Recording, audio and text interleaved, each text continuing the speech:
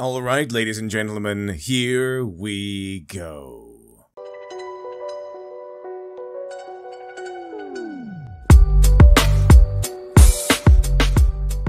In the wake of the grand success of Eric July's comic Isom, produced by his own publishing company Rippaverse, which grossed over $3.7 million, far outpacing its original goal of $100,000 by over 3,000%. A major indie comic smashing all expectations with groundbreaking success, which was brilliantly marketed by Rippa with what he called the Rippaverse ethic, which is made up of 3 major promises: respect the customer, respect the canon and continuity, and have a comprehensive timeline which makes the events of the comic book easily accessible. And of course, no current year politics. While some have claimed this comic to be anti-woke, or as a shot fired at the 2020 era American comics that emphasize trendy political topics over all else. But as someone who has read the comic, I can safely say that Eric July's Isom #1 is only anti-woke by virtue of its traditional storytelling. But with Eric July's historical success also came its inevitable backlash of detractors, and while one might claim them as critics, a great many approach the so-called criticism with plenty of bad faith. What is the problem with people being enthusiastic about a comic book project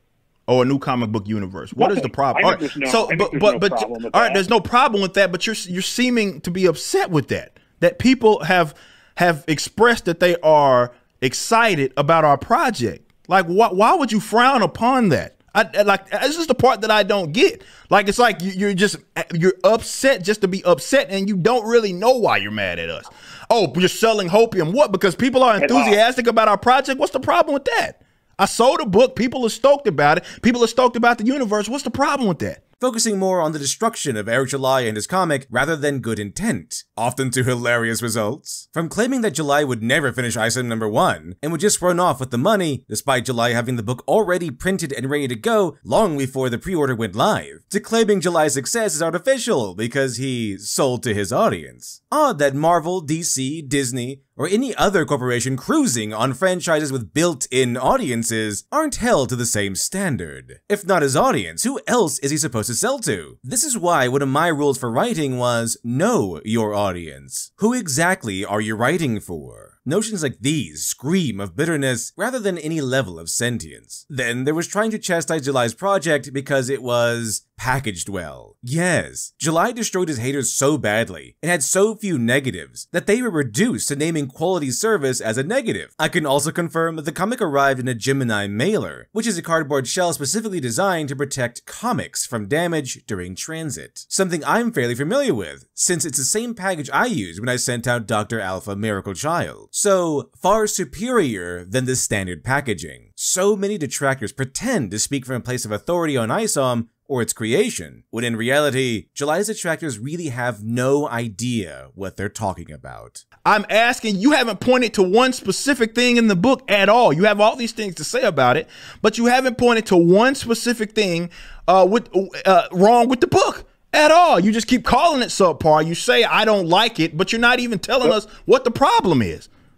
But like here, the way it's formatted, the actual like text doesn't even like fit properly in the bubbles.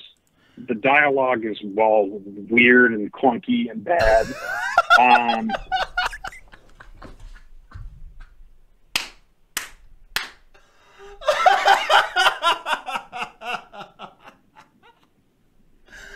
Hey homie, that's not from the book. That lettering is not from the book. Interesting note, Eric July's letterer is a talent named Eric Weathers, who kindly did the lettering for my own comic book, Dr. Alpha Miracle Child. Weathers is a top-tier talent who's also quite popular in the indie sphere for top-tier lettering quality. So, needless to say, the critique of the project hasn't been the greatest, and the bitterness has been palpable. In summary, dishonest, to say the least. All of which led me to the decision to make my own critique of Isom #1, so let's give it a go, shall we? Isom is set in a superhero universe and centers around Avery Silman, a retired superhero once known as Isom. Avery is literally called into the plot by his sister Altona when a family friend named Jasmine Newman goes missing, and was last seen with another old acquaintance, Darren Fontano, who, as we'll soon learn, has built an empire. And we know this mainly because he talks about it like a vegan talks about how totally righteous their diet choice is. In Darren's own words, some of it the legal way, some of it not so much. Which, of course, is concerning since Jasmine was last seen with his power-hungry criminal overlord. Not a good sign.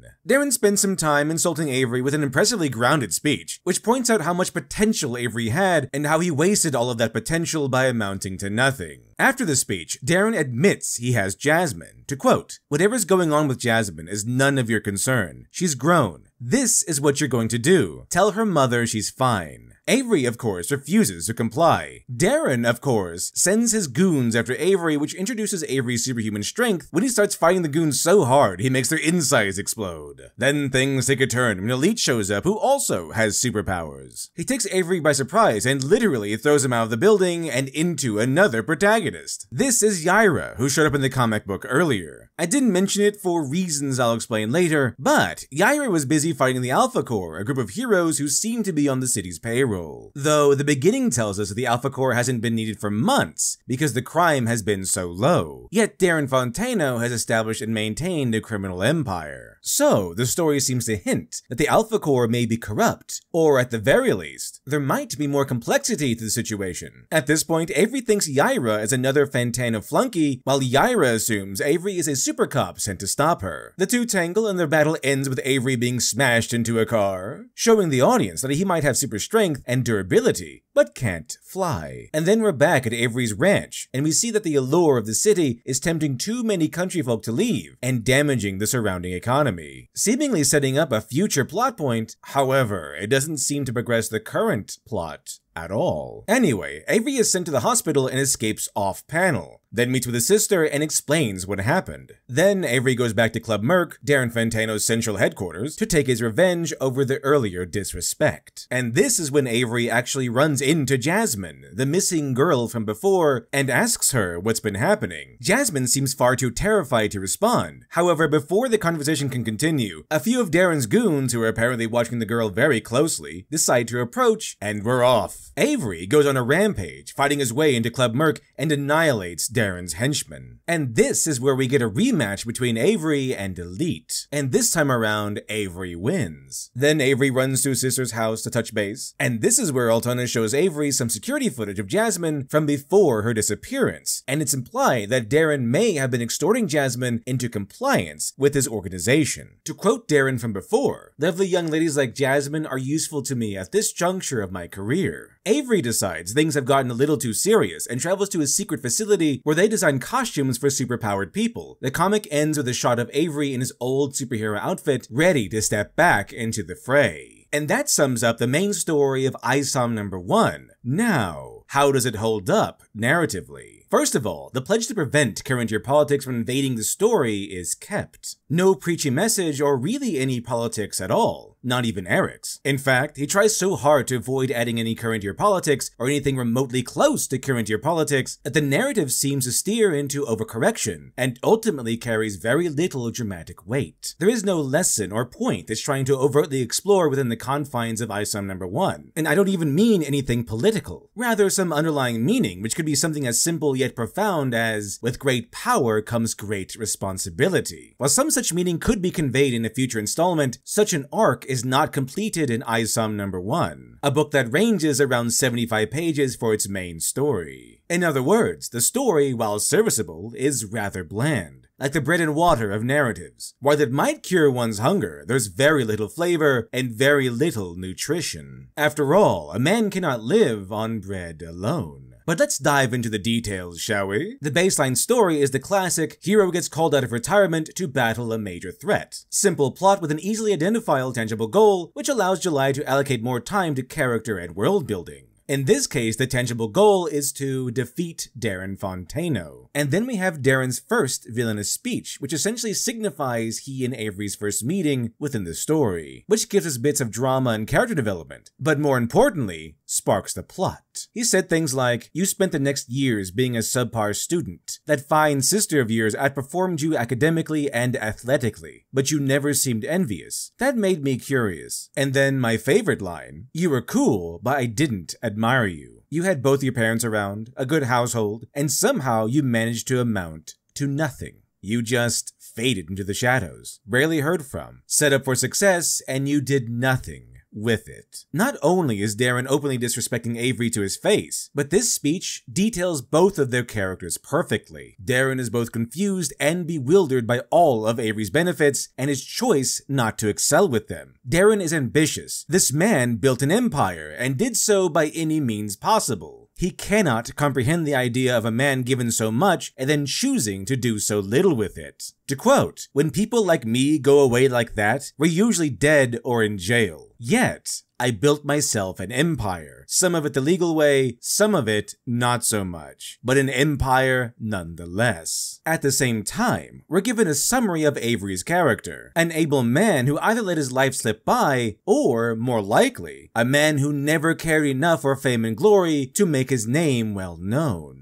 Avery isn't a superstar like Emperor Darren, but at the same time, he's a successful business owner. A man like Darren can't seem to comprehend a life outside the spotlight and without power. At least not anymore, while Avery just prefers to be left alone. In summary, the speech not only sparks the plot, giving that precious inciting incident, it clearly defines both characters and, more importantly, the stark differences between the two. However, despite the book's considerable length and all the things that occur within the story, narratively speaking, very little actually happens. Remember, this is Eric July's very first comic, and this kind of error is something I often see with new writers and have been seeing with many indie creators. I'd also like to state that these mistakes stand out to me because I've made these mistakes myself. After all, everyone has to start somewhere, and to July's credit, he's managed to avoid many pitfalls new writers tend to fall for. The dialogue is serviceable, the characters are balanced, the world feels relatively believable, and Avery might arguably be a stand-in, but he isn't a Mary Sue. So then, what do I mean when I say very little happens? Here's the short version. Avery has two main goals throughout Isom number 1. Retrieve Jasmine from Darren Fontano, which then switches to defeat Darren Fontano. Neither of these are accomplished. Of course, Fontano doesn't need to be taken down in the very first issue, but Avery doesn't really achieve a major victory either. Like how Luke Skywalker failed to defeat Darth Vader or the Emperor in A New Hope, but did strike a major blow to the Empire by destroying the Death Star. We do have Avery get his revenge on Darren's elite henchmen, but Darren seems to have plenty of underlings, and the story never makes it clear how important that particular henchman is. Nor did Avery have to change his body or mindset to win in the second round, which would inspire character development. The main story is about 75 pages, and unfortunately, Isom number 1's only narratively significant accomplishment is starting the story, i.e., sparking the conflict. Let's start from the top. The hero's journey is probably one of the most recognizable story structures to anyone even remotely familiar with narrative construction. Now let's have a quick rundown of the pieces. Young man begins in an ordinary world, usually his home village, then he's called to adventure. Then he might refuse the call. Like maybe a band of adventurers passing through and, seeing his potential, invite him to help slay an evil dragon. The boy refuses, not wanting to leave. Then something happens, forcing his hand, and then usually a crisis emerges. Maybe the dragon attacks, destroying the boy's village and sparking his course of revenge. Then he might face a threshold guardian, which is usually a challenge he faces before breaking free from the ordinary world and stepping into the extraordinary one. The hero usually gets training from a mentor and endures a road of trials which challenge him on every level, physically, mentally, morally. Then the hero must encounter death and rebirth, which is fancy literary speak for the final test. This is where he faces the dragon. We can continue the journey from there and see the hero gain his rewards, maybe marry a princess, and then return home to help rebuild and ultimately become a teacher to the new generation. But for Isom, we don't need the full circle, we just need an arc.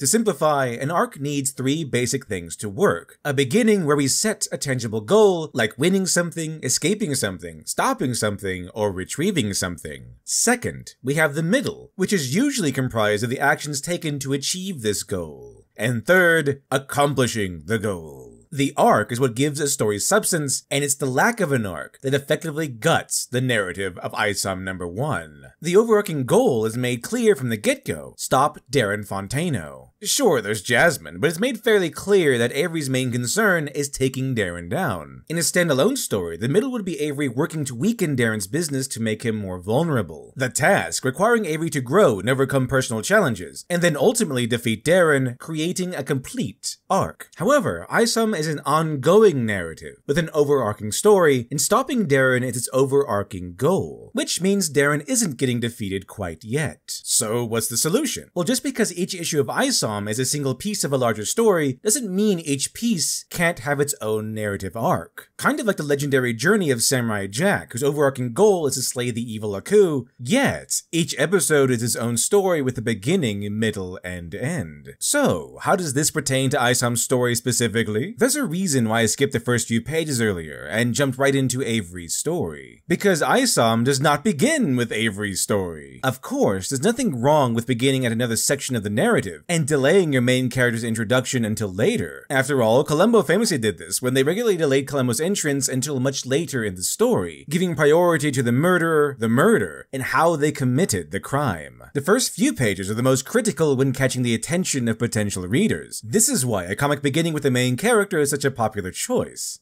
Another option is starting with an inciting incident. In other words, sparking the plot that the central character will soon find themselves entangled in. However, Isom number 1 doesn't do this. Instead, we begin with a set of characters we don't see again, and the teaser ends with reference to a woman returning, and we can only assume this is reference to Yaira, who shows up later. And speaking of Yaira, other than running into Avery and slamming him into a car, she literally has no effect on the plot.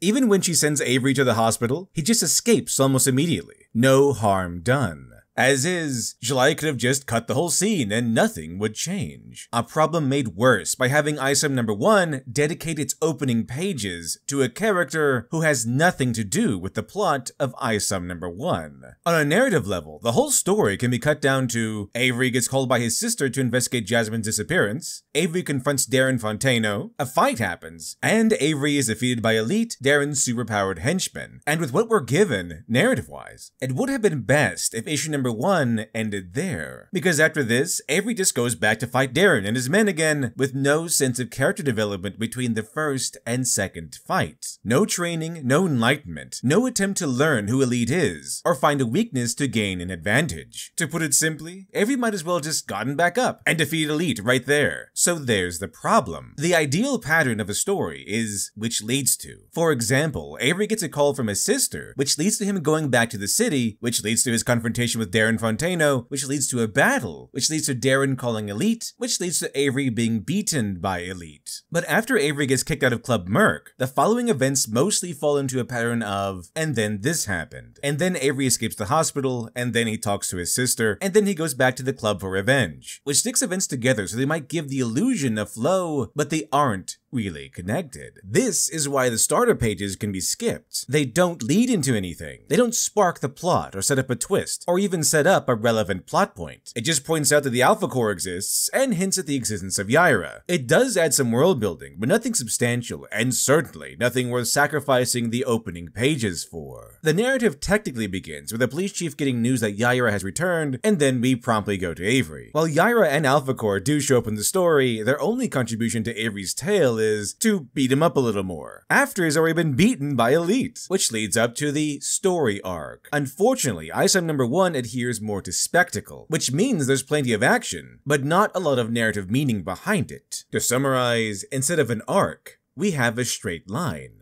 Remember when I went over the hero's journey? The arc of the hero's journey typically consists of growth, development, or change. But Avery, unfortunately, does not. He just fights Darren's goons, gets beaten, and then goes back and wins, and then gets a supersuit. The closest we get to any kind of development is a point where Avery apparently sits in his car for a few hours, planning out his attack. But counting this would be Mother Teresa levels of generosity. Why? Because nothing was earned. For example, had we seen Avery go through some kind of change, or gain some kind of enlightenment, we could grant him a moment of concocting some unseen plan the audience will soon see unfold. But we don't get that. The curve of the arc concerns an occurring change, a hero learning skills, overcoming a flaw, or attaining new knowledge, or anything else of that nature. However, throughout the story, Avery doesn't change in any narratively significant way. For example, the closest thing we get to a completed arc is Avery's rivalry with Elite, but even then we fail to get a story arc, since Avery just goes back to Club Merc the same day and beats him up the second time around. Again, no training or skill improvement or even a moment where Avery gains new knowledge to better understand his opponents. I suppose here is where some might be asking, how else could it have been written? The most frustrating thing about Isom number 1 is that most of the elements are there, and with a little rearranging it could have been far more substantial. As is, we'll cut the Alpha Core and Yara elements from the story, so what should we put for the opening pages? Easy. Towards the end, we saw camera footage of Jasmine before she disappeared. Why not just let the scene play out? In other words, open with this scene. Begin Isom number 1 with Jasmine strong-armed into missing her appointment and starting work for Darren Fontano. We don't even need everything. Just have Jasmine begin defiant against Darren's offer, which leads to the threatening phone call. We don't see what's been said, but we know whatever it was changed Jasmine's mind. Jasmine starts off defiant, which leads to a mysterious threat, which leads to Jasmine's disappearance. Then, all of this leads to Altona giving Avery a call. Avery still meets with Darren, fights his men, and gets defeated by Elite. Then he's sent to the hospital, and this is where we start making heavier changes. Avery is seriously hurt. Nothing life-threatening, of course, but wounded enough to stay in the hospital. Of course, it would be reasonable for Altona to be called in as Avery's emergency contact, and the exchange the two originally had in the parking lot can be had in Avery's room while he recovers. At this point, Altona can even bring in her daughter, so we're introduced to her early on in the book instead of at the end. Altona tells us more about Jasmine, maybe even about other girls who met the same fate, all because of Darren. Note, July makes it clear that Altona is the knighted smart person of the story, and smart characters are time savers, since a writer can use them to know relevant information without needing the hero to discover things on his own. So we might as well utilize the character. Here's what I mean. Altona might give us a quick summary of Darren's affairs, what he's capable of, and how far his influences reach. This way, the reader can gauge how evil Darren is, how urgently he needs to be stopped, and how large a task it's going to be. This is when Avery might have a change of heart. He realizes how serious things are, and how much he's lost since leaving the superhero game. Now, two things can happen from here depending on July's intentions. If a longer time span is acceptable, Avery can be out for a week or two as he recovers and starts training up a bit. Or he can go the same night, weakened and injured, but with two benefits he didn't have before. First is Altona giving him a briefing on Elite, allowing Avery to find a few weaknesses. Second, in either scenario, Avery should get his costume back. Not only because just having a supersuit might grant him some advantages, but it would serve as a visual change for the reader, signifying that Avery is taking things seriously and that Isom has returned. This is when Avery makes another go at Club Merc, and the story ends with Avery defeating Elite using a combination of battle tactics and intellect to exploit his weaknesses and outmaneuver him. This would solidify an Isom victory, definitively signaling his return, and that the war against Darren has just begun. Now, to summarize the new narrative flow using some applied theory, Jasmine is strong-armed into working for Darren, which leads to Altona calling Avery to investigate, which leads to Avery confronting Darren at Club Merc, which leads to a fight, which leads to Avery being defeated by Elite, which leads to Avery hospitalized, which leads to Altona visiting him, which leads to Avery learning about Darren, Jasmine, the disappearing girls, and Elite's weaknesses, which leads to Avery deciding to take things seriously, which leads to him putting together a plan and recovering his supersuit, which leads to the second confrontation, which leads to the rematch with Elite, which leads to Avery using his newfound knowledge, which leads to Avery's victory. Elite's loss shows us that Avery has grown, and that his state of mind has changed from relatively selfish to more heroic. Now, let's go over the stuff we cut. First off, Yara. The original appearance adds nothing to the narrative of Isom number 1, but if you want to add her in, maybe save her as a teaser. Make the final page Isom encountering Yara, and leave the reader wondering what the outcome will be. Next are Darren's speeches. Darren gives 2 speeches over the course of the story. There isn't really one way to handle this, but my go-to choice is to keep the original speech where Darren mocks Avery. The Empire speech would be an ideal starter for Isom number 2. Then there's the Alpha Core. There actually isn't a lot Isom number 1 gives us about the Alpha Core, other than they seem to be heroes on the government's paycheck, and that's why they're Yara's enemy. However, despite the lack of information, this setup alone gives us an awesome premise for Isom number 2. Isom versus the Alpha Core, raising the stakes since Isom won't be fighting petty powered-up criminals, but super-powered professionals. And most of the farm sections, each of which could be saved for the second book. A literal meanwhile back at the farm moment. Because in Isom number 1, the farm sections add nothing to the central narrative, and the last thing we see is Sam going into a building, gun drawn. Much better to leave these for Isom number 2, where we have more room to expand on whatever plot July has planned for Sam and the others. In the end,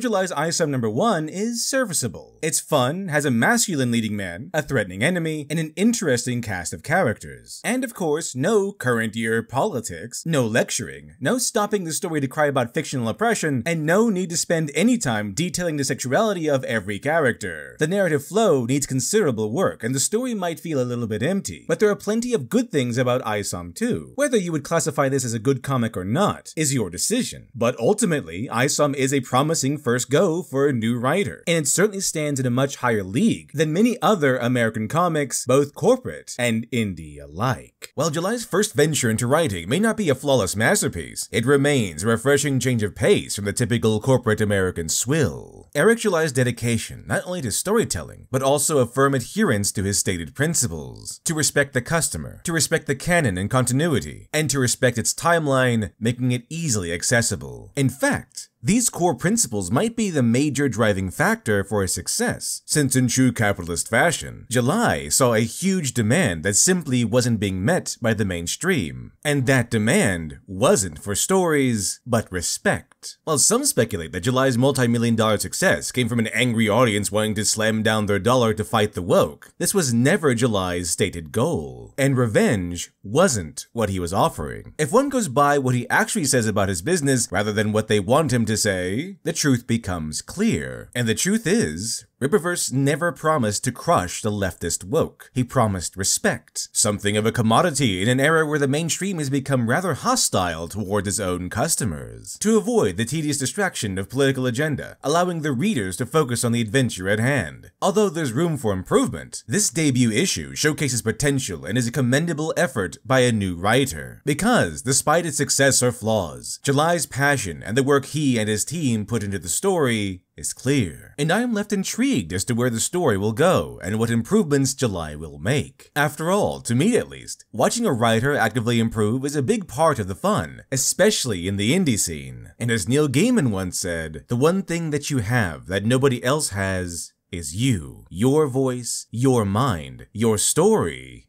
your vision.